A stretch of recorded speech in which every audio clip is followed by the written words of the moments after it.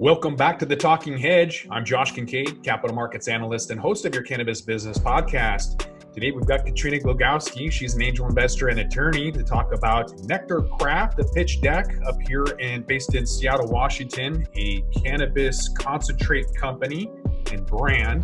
Katrina, thanks for being back on the podcast. Thanks, Josh. Thanks for having me.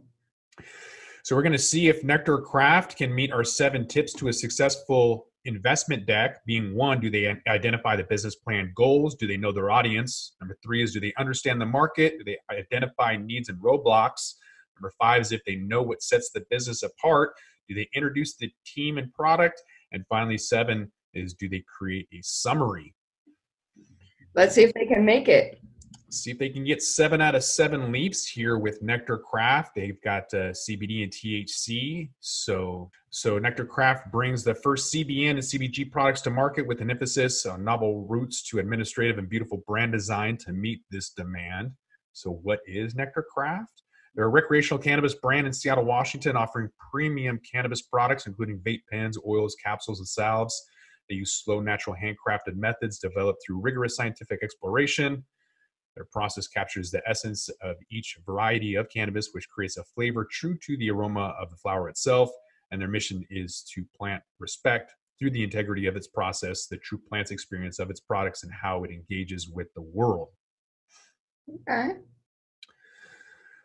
So I'm not sure when this deck was created. They've been around for, I don't know, at least a half a decade. I think they've been around since 2015, 2016. So Nectar's first licensee, Circana, is no longer operating. Circana's total sales was 4.6 million. The majority of sales have been Nectar brands, and in 2018 were 95% of Circana's sales. They're the Dope Cup winner for Best Concentrate Cartridge. They're in negotiations now with a new licensing fulfillment partner for Washington's I-502 recreational market and ready to execute the CBN, CBG, and CBD online. Okay. So it looks like they don't have a license any longer, but they do have previous sales and are looking for different partners. So the next slide says, who needs to relax? So that's going into CBN. So it looks like we want to get into some more rare cannabinoids. And they talk about the overall market, separate THC from CBD, as well as the unknown cannabinoids. There's a lot of them. Mm-hmm. So jumping into some of their assets, they have brand equity, they have federal trademarks in U.S. and Mexico, standard operating procedures for all THC containing products. They have packaging and collateral designed for their vape and concentrates, capsules, transdermal salves. They have third-party vendors ready to create all products and fulfill orders with a comprehensive identity system for Nectar Craft and the budget and tonic library. I remember these people being in the store really early in the legalized market in Washington. So I think that this is interesting. I'm still a little confused as to what we're investing in, but let's see. Definitely not investing in the license. That doesn't look like they have that any longer. But there's been a lot of shuffle in Washington. So Willie's Private Reserve, they left. They're out of Washington. And it looks like for whatever reason, they had a license. They no longer do. But maybe it's in the brand. I guess we'll find out what the ask is eventually. And so how can you make money if you invest or buy this particular brand? You can extend the Nectar Craft brand to become Nectar CBX, launch CBN, CBG, and CBD products online. They focus on business-to-business sales using boots on the ground and influencers to reach alternative retail locations like tattoo parlors and spas, vape lounges, health stores, and license the Nectar Craft and Tonic Liberty brands into territories where THC is legal. Okay, so they're trying to sell a license to Nectar. Okay, I understand now. And so the ask, they're looking for a bridge round. So they're seeking a bridge of about $280,000 at a $1 million pre-money valuation to be used for ordering inventory to move from Washington to online sales, extending the Nectar Craft brand into online sales as Nectar CBX, They want to relaunch the brand in THC markets via licensing deals, bring full-time attention back to growth efforts, and market aggressively using getting them to the point where they're ready to raise additional funds at a significantly higher valuation, which is going to be rough in this market, especially right now with everything absolutely taking a crash. I don't know if you saw Aurora closed yesterday at 86 cents. They're down 94% from its all-time high. And so there's a major amount of value right now, whether it's publicly traded entities or just mom and pops here in the US. They're going to be discounted heavily. So if you're not already making sales, like we've said, it's going to be an uphill battle. But maybe this is a different play. Maybe it's for somebody who is already private labeling, who wants their own brand with standard operating procedures and how to create different oils and whatnot. There might be a play for somebody like that, maybe a European or Asian company that wants to grab somebody who has that experience at a lower valuation than somebody who has that existing property, plant, and equipment. Not really sure what the play is or what the strategy is. Well, I like that they have a brand. It's a nice brand. The packaging is attractive. My concern is this is an older brand that somebody else used, and what did their previous licensee do to the brand? Did that relationship destroy the brand, diminish the brand, affect the brand at all? So hopefully they address some of that in these other slides. Mm-hmm. Yeah, being familiar with the products and the brand, I've gone and I've bought their products before a couple of years ago. Has good products. I don't recall any kind of negativity in the press or even the perceived from customers. But again, it's just kind of like they fell off to the wayside. There's been some really good brands that for whatever reason have gone completely out of business. There was a disposable vape pen company that was first to market that in 2015, and they literally just kind of went out of business. There was another coffee company, a beverage company that focused on coffee. They've since kind of just gone out of business, at least in Washington. They're doing really well in Oregon. But it's kind of weird how companies kind of come in and go out for whatever reason. But it's definitely going to be something that an investor is going to want to ask and find out.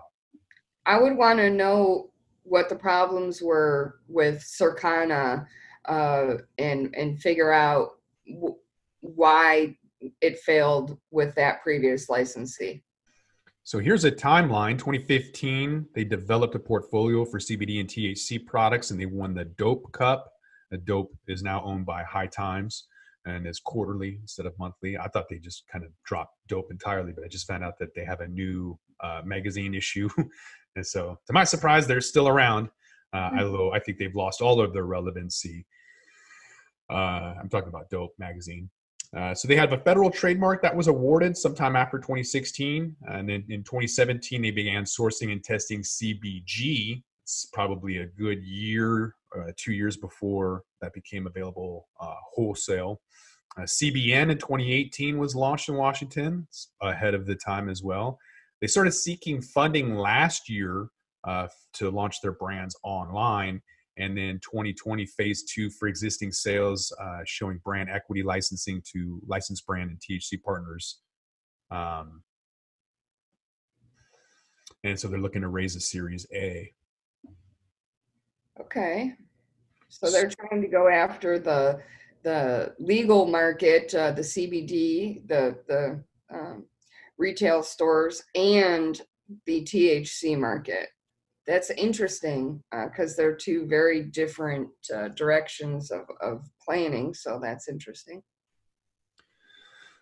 So their phase 2 for a Series A round, they mentioned Ambrosia Holding Company. So upon a Series A funding, Ambrosia Holding acquires Nectar Craft in exchange for stock in Newco, which is Ambrosia Holding Company. Ambrosia acquires the rights to build from scratch 3 to 4 additional brands. Using shared resources, Ambrosia takes advantage of the lessons and economies of scale established with the Nectar team to reach demographics outside of Nectar, and additionally target markets for other brands, including the sports fans, people who want more pharma or nutraceutical approach, and hipsters. And then the house of brands becomes an appealing target for acquisitions by players who have lots of infrastructure to produce and want to increase their business to consumer sales.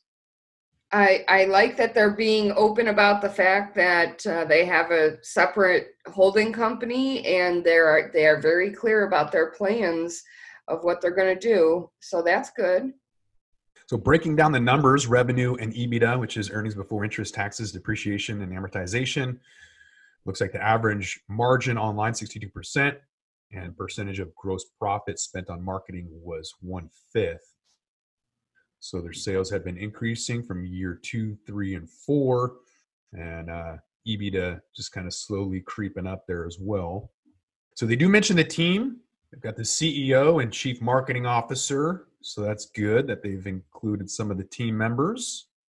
I always like to see people I know. And then we end with that. So we don't necessarily have a review at the very end, but it does seem like they've got an ask of what, $280,000 with a $1 million pre-money valuation. So let's see, out of the 7 tips to a successful investment deck, do they identify the business plan goals? I think they do. They outline what they want to do and why they need the money. So I think they do identify the goals of the company. I would agree with that. Do they know their audience? If the audience is an investor, they didn't really give too much information. I mean, this is high level, and it's always good to be high level and not give away the secret sauce sometimes. But a lot of the information around financials that they did provide were fairly dated, and I don't really think that they hit it out of the park as far as investor audience. If they're going after the CBD type audience, they didn't really set their brand apart at all. Being early in the market with CBN and CBG, they're not the only ones. So I'll give them a half a point on know your audience, Josh. Yeah, I would agree with that. I know that the brand and the people behind the brand understand the market, but I don't think that they express that through this deck that's probably a year old. I'm guessing that this deck was made in 2019, I'm assuming. So I'll give them half a point because I think they tried to get the point across, but very briefly. Mm-hmm. Understanding the market, I think that they made a pretty good point about CBN and CBG and some of these more rare cannabinoids and doing it early, and in some cases a couple of years earlier than the sheep. Some of the people I see on LinkedIn kind of pushing CBG now, they were doing that several years ago. And I like their plan to have a holding company for different brands in order to have different price points and different focuses. For example, the sports marketing type thing is going to be totally different than the nutraceutical type thing. So I'll give them a point there. And so number 4 is identifying needs and roadblocks. They did identify what they need, which was money. I think they missed out on some of the roadblocks, like finding a license and, just typical roadblocks that you encounter sort of left out. One of the big things that they left out is the FDA regulation of the CBD, CBN, CBG market. They did not address any of the regulatory hurdles that could encounter with this market. And for example, the FDA says you can't ship CBD across state lines. Does it happen every day? Yes, it does. Is CBD on the shelf at Whole Foods? Yes, it is. Is it going to continue to be on the shelf at 7-Eleven? Probably. But they didn't even address the regulatory market. And so if the plan is for Nectar Craft to sell the brand or license the brand to a white label company or be bought out by an existing company, that's one thing. But if their plan is to try and put of their own Nectar Craft products on Amazon.com to sell them online, they did not address the roadblocks that they face at all. I struggle with that because they weren't clear, first of all, what their actual plan was. But second, a lot of companies say, hey, it's on the shelf in 7-Eleven today. That means it'll be on the shelf in 7-Eleven tomorrow. That's just not the case. And I really think it's a weak point for people to not identify that possibility of FDA cranking down on CBD. As an investor, I'm not investing for today or tomorrow. I'm investing for next year. And I just don't like it when companies fail to identify that roadblock because it is significant. With what they do have, did they meet half of that with identifying needs, or did they miss out entirely on that? Number 4. Well, they said they need a licensee and they need money, which are needs. And currently, they can produce these products. So I'll give them a half a point. Okay. But from an investor standpoint, it is significant when any company fails to address the regulatory roadblocks. So with number 5, knowing what sets the business apart, is it enough to mention that they have federal trademarks and have early experience with some more minor or rare cannabinoids? I like that they mention that. I like that they talk about the new verbiage of CBX because these compounds are being discovered every day. I like that they are planning for expansion to the other cannabinoids. I like all of that. I like that they are a brand. They had sales previously. This is a product. This is not an idea per se. So yeah, I'd give them number 5. And do they introduce the team and product? I think we saw all of those slides. And creating a summary. I didn't see a summary call to action, and that is a missed opportunity in your very last slide. Call me now or something. Or, if you have questions, contact me. Something that spurs the reader of the pitch deck into action. I didn't see that. So adding all of that up, I think they got 5 out of 7 leaves. That's not bad for such a short pitch deck. Not bad at all. Yeah, not bad at all. Knowing what you know, would you invest in this company? What's your take? I like the fact that they are trying to have a holding company that addresses both CBD and THC. We've seen this. Oleo is trying to do the same thing and license the THC piece so they don't ever touch the flower and focus on producing the CBD and associated derivatives because that's a legal market. I like that. I would definitely ask some questions. And again, I think I stated earlier what happened with the last licensee. There's a lot of valid reasons to break up with your previous licensee. But now I just have a question mark. What happened? Did the brand not sell?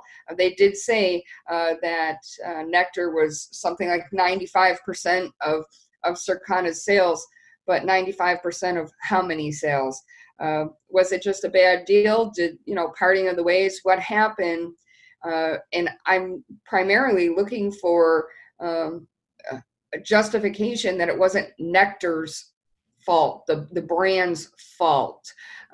So maybe just like a little asterisk there, parting of the ways, and it was unsuccessful or mismanaged or whatever. But that is a big roadblock for me right there, because that's what they're trying to do now. They're trying to license with somebody else after the first one failed. Mm-hmm. Why? Yeah, and I would want to know also what the failure rate is on the carts when they were selling them. To my surprise, I just bought two carts, a hybrid and an indica from a very reputable company that's been around for a long time. And I had to return the hybrid because it wouldn't pull. I couldn't get a draw out of it. And then the indica, last night I tried pulling off it and I thought maybe my battery was dead. Fully charged, still wouldn't work. So now I have to go return the indica one today. And hopefully it's still within the warranty because I bought it last week. So anything over a week, then I'm totally screwed. So that's like circa 2015. I mean, the company is reputable. And that's why I pay more than 100% more. I pay more than double what I would with a syringe or tanker at $18 for 1 gram. Instead, I'm paying $40 for a cartridge, and they're still clogging, which is crazy stupid in 2020. So I want to know what the failure rate is. There's a few questions I have. But Nectar craft aside, Washington State is a petri dish shithole experiment. And I wouldn't advise anybody to do business in Washington State. Having said that, if you are already in California, why not grab the whole West Coast? And so maybe that's an option. It's definitely a strategy some companies use to say, oh, we're in X amount of states, and they just have like one SKU in Washington and they don't care if it sells. So maybe that's an advantage. I would take the federal trademarks. I'd take the standard operating procedures and what they've gone through, because that's invaluable to a lot of companies in New York, East Coast. Go to Massachusetts, go to a medical state, and take your IP and take your experience and run with it, because it's worth a lot more over there than it is over here, except for the exception of somebody who just wants to have a representation in the state without caring about the total sales numbers. I think there's something here. I just don't know how to value it. Yeah. And I think you have a valid point.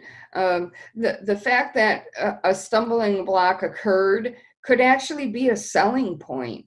We went through this and we stumbled, but this is what we learned, and this is what we're going to do this time. And I never even thought about the possibility of going into a medical state and saying, this is how you do it right. and we know. Yeah, because you're incredibly naive if you think you're going to do it without encountering any issues. It's like building a house and thinking you're not going to have some kind of obstacle, or, if you've ever remodeled anything, it never goes as planned. So right. you have to plan for the unplanned, and cannabis industry is no different. So I would much rather grab somebody who's already done it, especially ones that have had difficulties, because those that haven't learned enough. And so from a brand like this, I think having the experience is definitely a selling point, as long as the valuation makes sense. I think there's a lot to offer, whether you've succeeded or not.